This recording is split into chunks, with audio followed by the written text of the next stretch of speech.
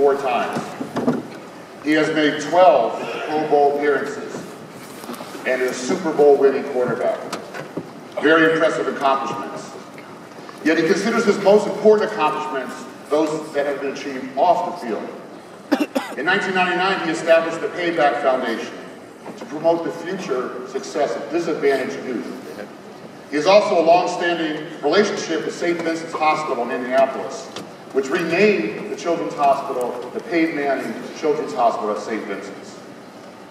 We all work in environments where stellar leadership and preparation can make all the difference in the world. This gentleman exemplifies that. Please give a warm welcome to Peyton Manning.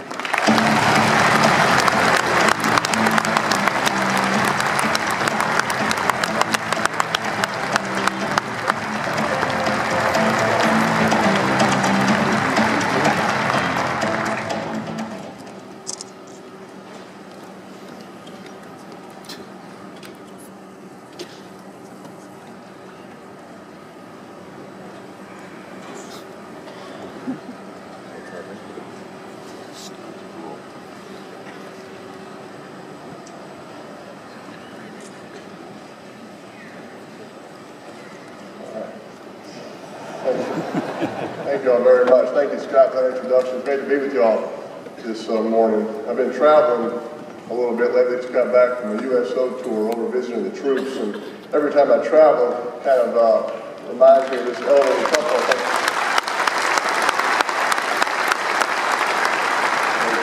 It's truly a great trip. Every time I travel, though, it does remind me of this elderly couple that I know. The wife used to get real nervous when her husband went out driving, so she bought him a cell phone. One particular afternoon, the husband's out driving around, and the wife calls him on his cell phone and says, "Honey, I'm just calling to check on you. I'm a little nervous right now. I'm watching the news.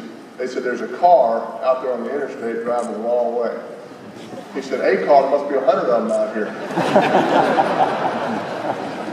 I flew in here from Denver last night and spent a good part of yesterday going through some fan mail, and got a letter from a man from Boulder, Colorado, who says he's been a Broncos fan since the 60s. The letter went something like this. It said, "Dear Peyton, I'm glad you're a Denver Bronco.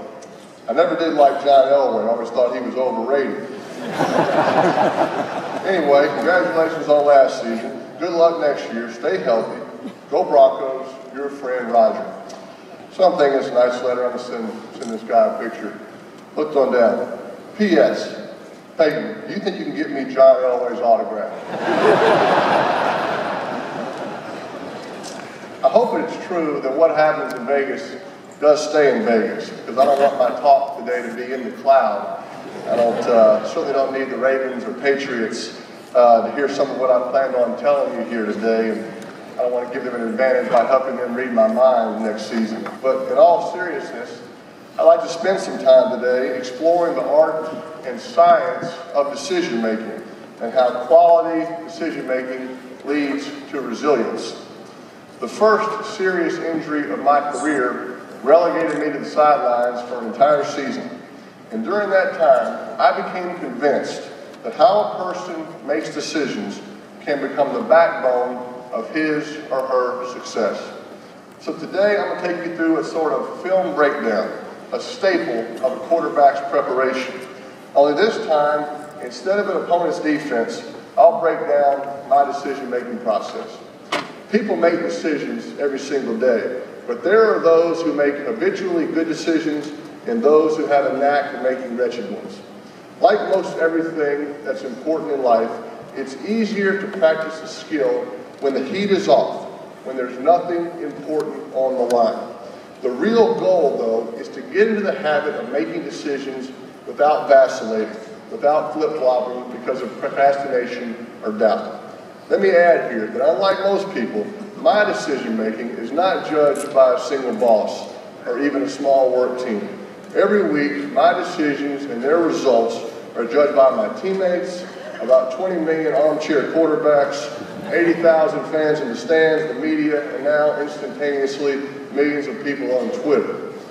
Unlike many people, though, I savor being on the line when that tough decision has to be made. I figure that you can be a warrior or a warrior. Waiting around for someone else to make or execute the plan is just not an option. As the quarterback or leader, you have to be willing to take the risk, to stay in the pocket or run the ball when the stakes are at their highest. You have to be willing to take a chance even when you have doubts. Because if not you, well then who? Make a decision, then attack that challenge at hand as if you're facing your toughest competitor. The game is on the line, and that game is your Super Bowl. For me, at that point in my head, I know it's the best choice. Obviously, I don't always make the right decision, but I believe in my decision at the time, and on the field at least, I'm right more than I'm wrong. The key is, though, no hesitation and no stutters. When you demonstrate 100% confidence in your decision, your team will follow. For instance, an audible is when the quarterback is under center or in the shotgun, everyone is lined up, ready to snap the ball, and then he changes the play. Or in the case of a certain Buick commercial, I audible to Papa Bear. I understand you're the people responsible for the talking Buick, and I appreciate that. I've become known for making audibles, and usually it's when fans see me wildly waving my hands, walking up and down the line of scrimmage, changing the previously planned play. And mostly it's because of something I've noticed on the field. And to my teammates, the inflection in my voice sounds like I have the best play in mind at that particular time. They hear that, and because it's obvious that I believe in my decision, well, they believe in it too. As a result, they're going to block better, run better, do whatever their job is better. When a quarterback or any leader of a group, when they stutter, or after an audible, they switch back to the original play, or they call a timeout, the opponent sees that hesitation, bolstering their confidence and ultimately their defense. And I don't know about you, but I don't need my opponents fighting me any harder than they already do. To get to that level of confidence, though, really requires an enormous amount of preparation. Decisions aren't as straightforward as math problems. Usually there is no one right answer. But you just can't build decisions on hope. Important decisions need a stronger and more stable foundation. And in my opinion, the quality of a decision starts with having a clear direction and gathering the right amount and kind of information well in advance. As fast as everything changes today, thorough preparation is absolutely essential. And that requires reaching a certain knowledge minimum if we're going to make effective choices. Not too long ago, I heard the term open expert. That means working really hard on your expertise. If you're a teacher, on teaching, or more particularly, what you teach. If you're a developer, on understanding code. Well, as a football player, there are multiple layers of required information, and I work hard on my expertise, which leads to respect of that knowledge. Essentially, that means I have to learn to trust my decisions while staying flexible enough to look at the situation with the eyes of a rookie, with an open mind. Speaking of rookies, this past season I had one of our Broncos draft choices come up to me, and he was nice enough to tell me that I was his favorite player when I was in college and he was 7 years old. And he said, would I autograph a jersey? And I said, sure. Is it, for your brother or your high school charity? He said, no, it's for me. I'm a big fan. I love watching you play on ESPN Classic.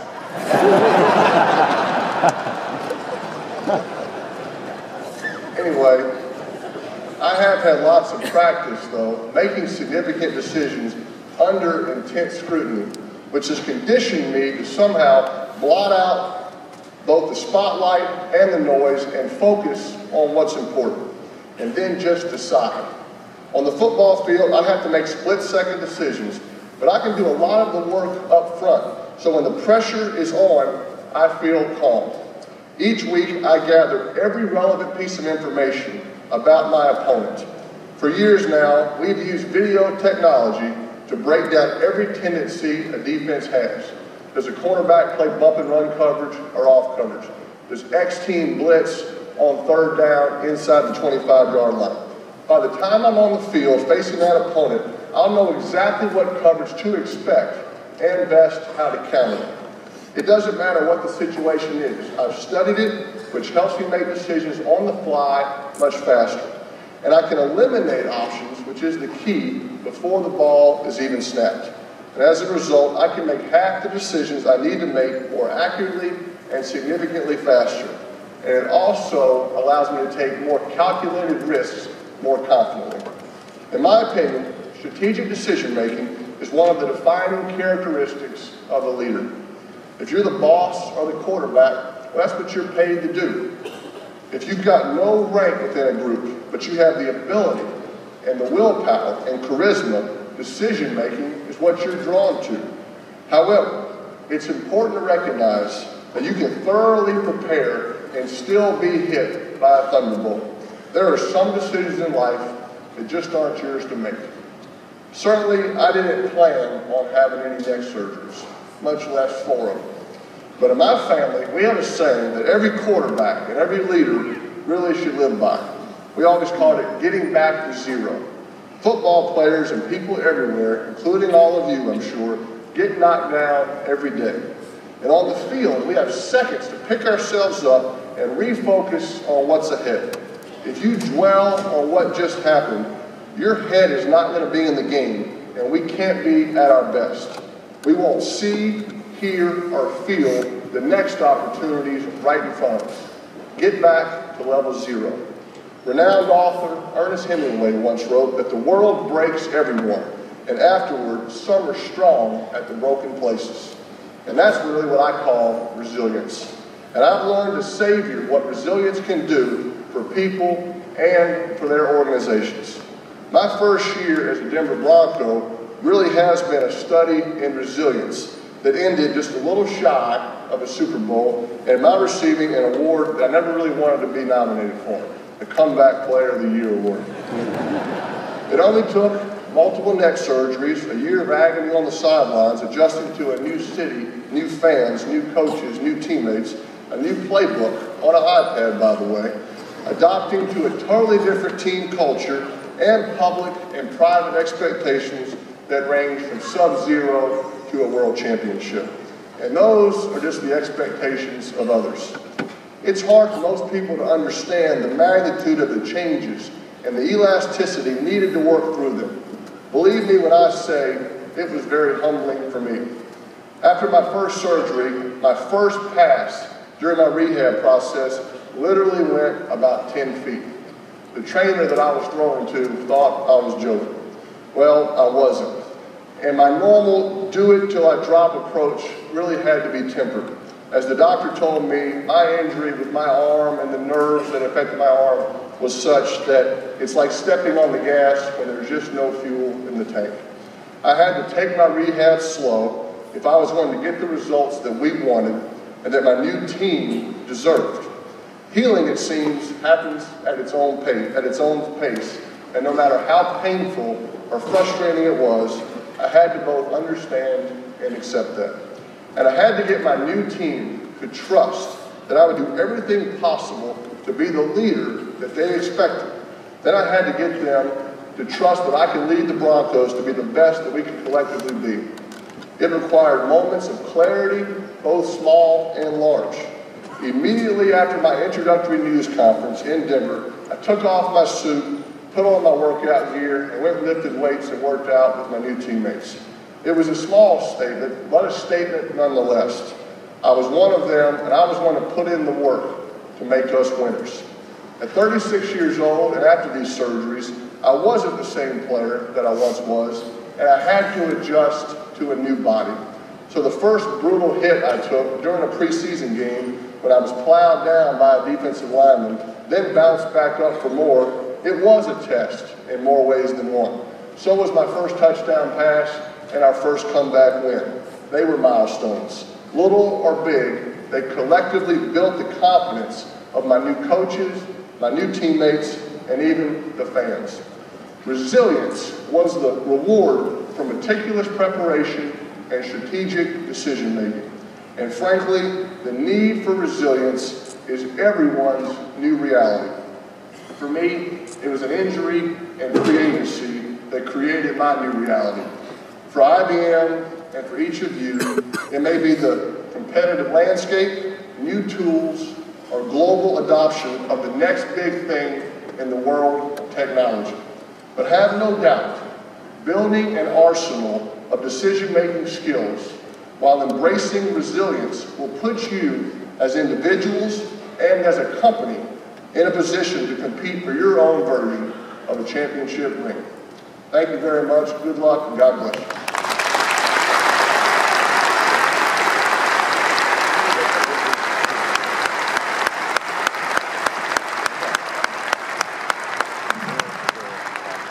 Well, Peyton, first of all, thank you very much. It's a pleasure to have you here.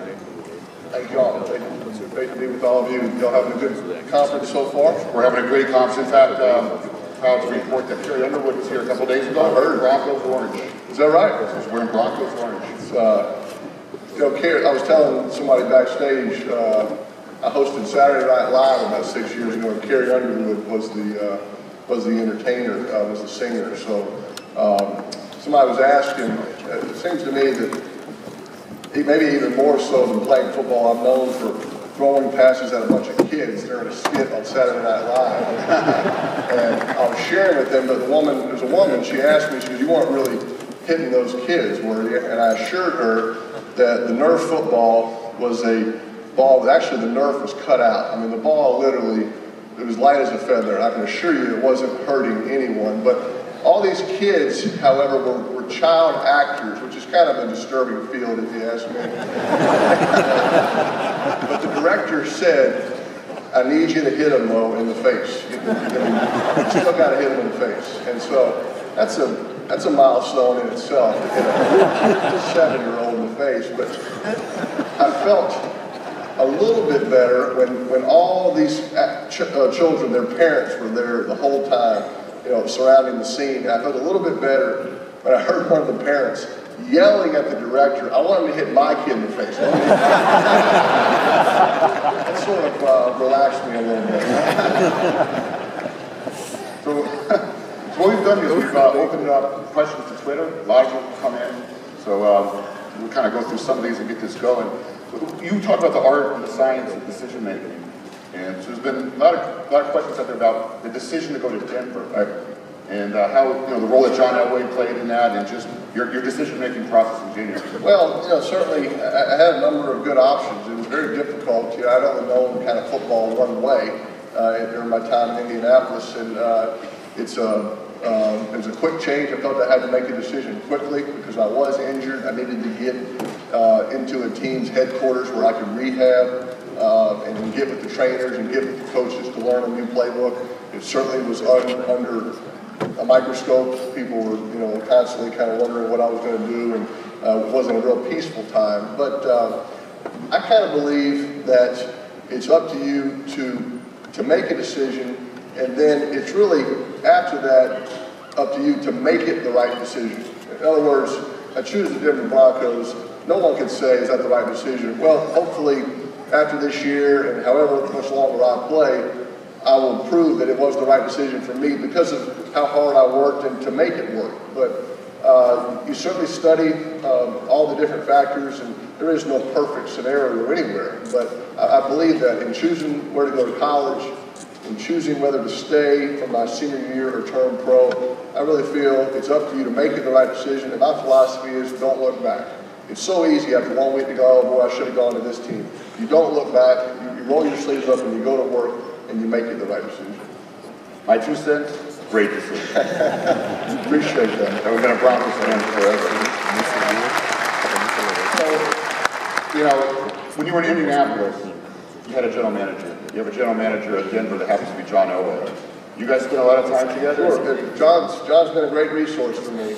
Obviously, he's played the position for a long time. He played it at my age, at the ages of 36 and 37 years old. So he has a lot of information to me as a quarterback, but yet also he's a great leader of our organization. He's been around the game, very bright, and that was a big reason about choosing Denver, and he's been very helpful to me.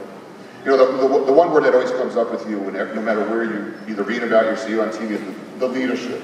You exemplify leadership, and you know when you went from Indianapolis after all those years into Denver, right? not only into a new city, but into a team philosophy in an offense run by Tim Tebow, very, very different type of offenses. You know, give a little bit of insight on how you led the change, because it was a great season, I mean, for first season. Well, it certainly, it was a huge change. I'll share a story that kind of taught me a lot about going to a new place and becoming a leader. When I was a freshman at the University of Tennessee, our first game, we were playing up at the Rose Bowl. 100,000 folks in the stands, we're playing UCLA. Our team's ranked 9th in the country. UCLA is unranked. I'm 3rd on the depth chart, really not expecting to play all season. Just kind of happy to be in the stadium that day. Keith Jackson, Bob Greasy broadcasting the game, ABC National Television. On the 7th play of the game, our starting quarterback tears his knee, boom, out for the year. Our backup quarterback was a guy named Todd Helton. For those of you who follow baseball, still playing Major Leagues for the Colorado Rockies. Todd was going in. Todd was kind of, had that signing bonus he was about to get in baseball in his mind. He wasn't real crazy about going in the game, really. He goes in, doesn't do much. Anyway, coach comes to me and says, all right, Peyton, he said, you're going in, you're going to play today. And boy, I didn't think I was nervous. I looked down at all the hair lines and sticking straight up. So I'm jogging into that huddle. Our team's down 21-0. We've lost our quarterback for the year. Our team is not in a good mood. Now, I remember something that my dad had told me. He said, son, if you ever get into the huddle at any point with the starters, it may be in practice, it may be in the 4th quarter of a blowout, it doesn't matter. You've got to be the leader and take control of that huddle. That's your job as the quarterback. So I remembered old Dad's advice, and I get into that huddle. I said, all right, guys, I know I'm just a freshman, but I can take us down the field right now, get us a touchdown, get us back in this game. Let's go. Big left tackle, Jason Lehman, about 6'5", 330, grabs him by the shoulder and says, hey, freshman, shut the blank up and call the blank and play. I said, yes, sir. That was just great advice my dad gave me. However, it taught me a valuable lesson. At that point, when I was a rookie with the Colts and my first year in Denver, is that when you change places and you come into a leadership role, as which the quarterback is going to be, no one wants to hear what you have to say until you earn a platform and sort of earn their respect. And so from that point on, I didn't say another word in that huddle all season. I was scared for one reason. But I think these linemen wanted to see me take hits, stand in the pocket, accept responsibility after a bad throw or after a loss.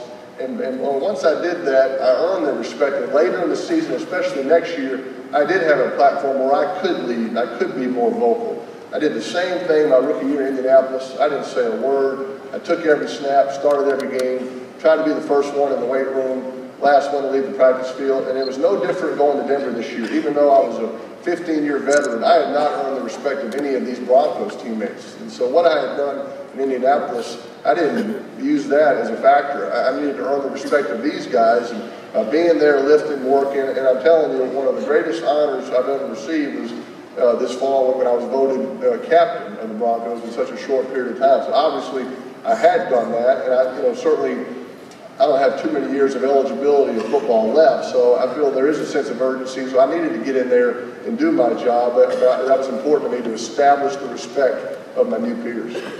Yeah, I mean, for those of us that, follow football closely, you just think about the complexity of it and the competitive nature. Fabulous year just so quickly. And one of the questions that came in on Twitter was related to leadership.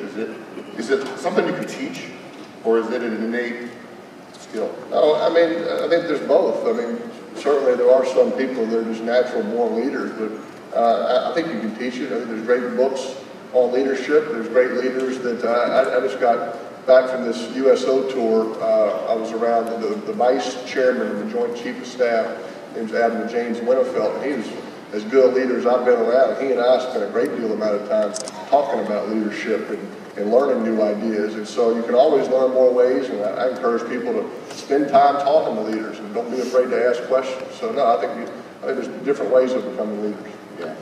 So 15 years in the NFL, right? When you started and what you went through last year, just your thoughts on how technology has really changed your ability to prepare, to make the right decisions.